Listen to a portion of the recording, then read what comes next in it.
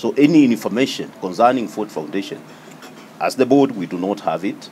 And the information required from us, we have submitted to the DCI. So we will be waiting for the report from the DCI so that we take the next course of action. So maybe the Food Foundation or the Center Kenya Human Rights deposit any of their projects with the organization as the fund. If they did, they said asking them to satisfy your furnish information which what is laughable was verified into their website. If you got me well, I told you that Food Foundation operates under international treaty with the hosting country, and that is why the foreign affairs comes in. The organizations that were listed with the PS, foreign affairs, I've told you out of those organizations, only 3 are registered under us. Others are registered with the deregister of societies and companies, right? So the information that we have concerning the 3, we have released to the DCI. Remember, we deal with the regulatory part of it. Any criminal activity, that is not our work. And if there is anything that they will observe or identify within the operations of the 3, yeah, we have the regulations and the law on how we deal with them. But so far, that is what we wanted to clarify, that not all of them are under us. So any information concerning Food Foundation, as the board, we do not have it. And any organization, the PBO or charitable organization that is operating in this country that is not registered under the regulator, as we do not have the information. Those that we have information, we have released the information. So that is it. Then another thing you were asking about the plan. So when you talk of the plan, because in that form, they fill the plan, what they're going to do with the money and where they're going to get the money. Once we have it, and that is the kind of information we can give, this is what they provided, right? We haven't given you the notes that we've given to DCI because it's under investigation. We don't have to disclose that. So this is the information that was given, and this is the information that we have. You can follow up if the money did the right job that they had requested for. That is it. Nothing major. Yes. So how many more questions? Yeah? Yes.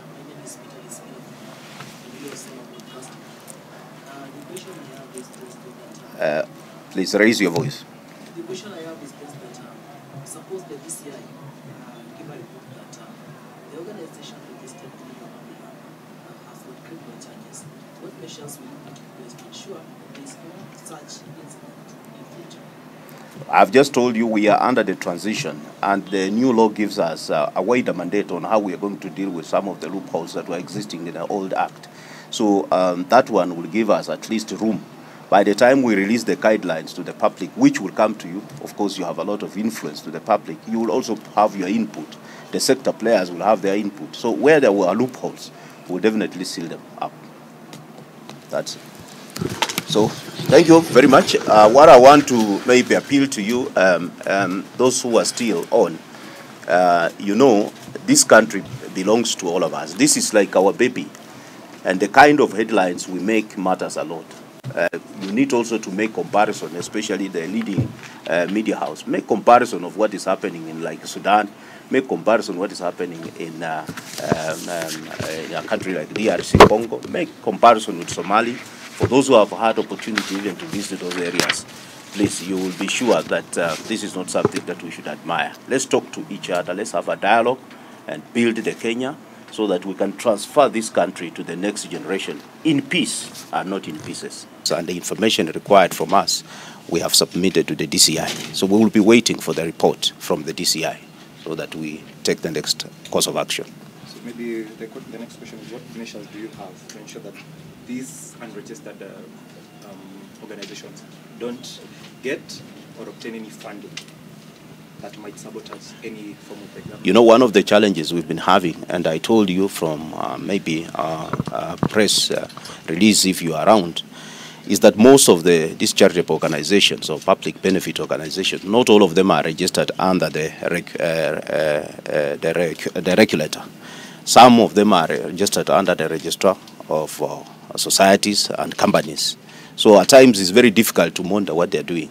But going forward, as you say, the new law, and we must appreciate the President out of goodwill, because it has been pending for almost a decade, almost 10 years and plus. He actually cassetted, and now the law is in force. It was cassetted, now we have operationalized the law.